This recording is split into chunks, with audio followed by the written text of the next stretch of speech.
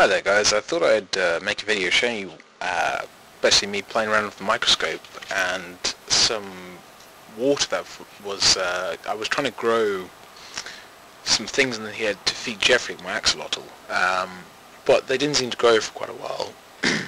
So I've irrespectively actually just left it outside where it's got a bunch of all sorts of lovely things growing in it, and here's a selection of the three more interesting things I think.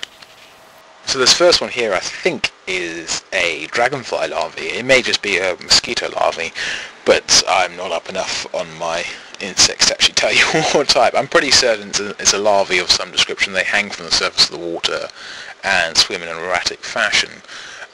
You can see quite cool actually. You can see the organs moving and actually the digestive system pumping away certain parts of this video. I filmed these just using the microscope I've had for ages and just a handheld digital camera, so trying to get it to actually look down the lens is quite difficult. This next one is actually the things I was trying to grow, which I only realised were the other day were so very small they wouldn't have made much of a meal for Jeffrey. All these things are in 40 times optical zoom, I believe, optical magnification, not zoom.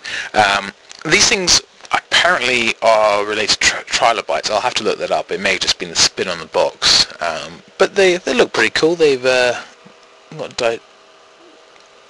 swim pretty interestingly as well. They swim flapping their tails. This third one, I have no idea what it is.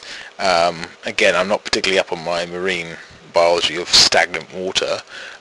They were just lying along the bottom of the tank wiggling around, so I scooped up a handful of them. Well, actually I used a syringe because I was afraid they were going to bite me at one point. This you can see here, this is at a higher magnification. This is 100 times magnification. I think this is the head. I'm not too sure. As you can see, it's a bit indistinguishable from the other side. Trying to keep up here and actually move the microscope slide was quite difficult, especially when you're quite close. It's reasonably difficult to actually follow something this size around. Hopefully I'll make another video of some of the actual microbiology things I found inside the water, but they're even harder to find because they're tiny. So I hope you enjoyed it. Thanks for watching.